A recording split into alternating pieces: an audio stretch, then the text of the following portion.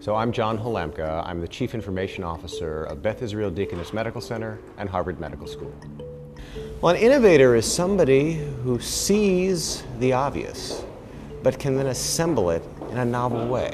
So when I was just a fellow, I thought, why not use this thing called the internet to assemble medical records? I mean, it's good enough for sending data from point A to point B, and everyone said, you're out of your mind. It's insecure, it's unstable. How could we ever use the internet for patient care? It was obvious, and it was just at that right time, assembling the technology and doing something that was new, novel, and edgy that wasn't really that extreme a thought.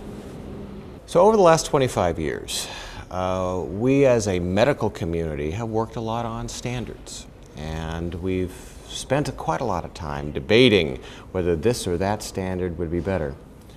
Well, I think what we figured out is simplicity actually works really well. Start small, get data moving, and then build incrementally.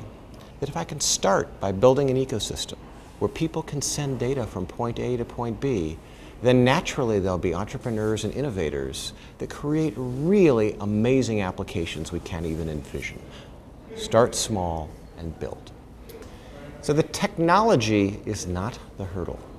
It's policy questions. Today, healthcare is 17% of our gross domestic product. The only way we can remain competitive as a country is if we share data for coordination of care and population health.